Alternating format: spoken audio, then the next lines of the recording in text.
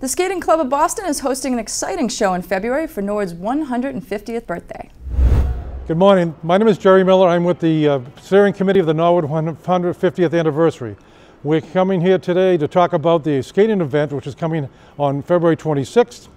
And we're here with Ernie Petrikowski, who's the co-chair of the skating event program, and Doug, who's the executive director of the Skating Club of Boston. So for the club, this is a win-win because we would love to have the town of Norwood come in, see our skaters perform to their best in a sort of a kickback atmosphere that's a lot of fun for them because they won't be competing. So every skater that you'll see on the 26th trains here at the Skating Club of Boston.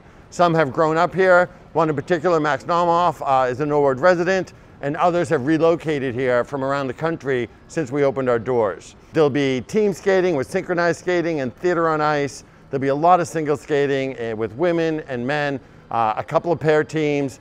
We have some championship pair teams. They just came back from Tallinn, Estonia.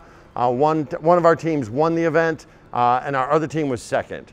At intermission, it'll almost be 50 years to the day that the Norwood High School Mustang hockey team won the Massachusetts State Hockey Championship. So after intermission, we are going to be honoring that team on their 50th anniversary of that great accomplishment. And we'll also be recognizing the Norwood Nuggets program, which is the feeder system for the high school hockey teams. They're celebrating their 60th birthday. So gates are going to open at 4. The show will start at 6. You'll be out of here by 8:30. So this is a real family-friendly event. We want to make it affordable.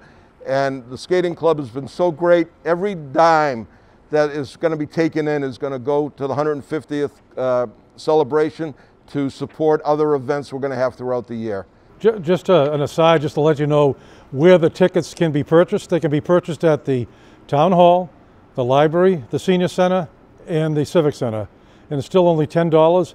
If you happen to have not made up your mind yet on the day of the show on the 26th, the tickets will be available here at the skating club, but they will be $15 at that point.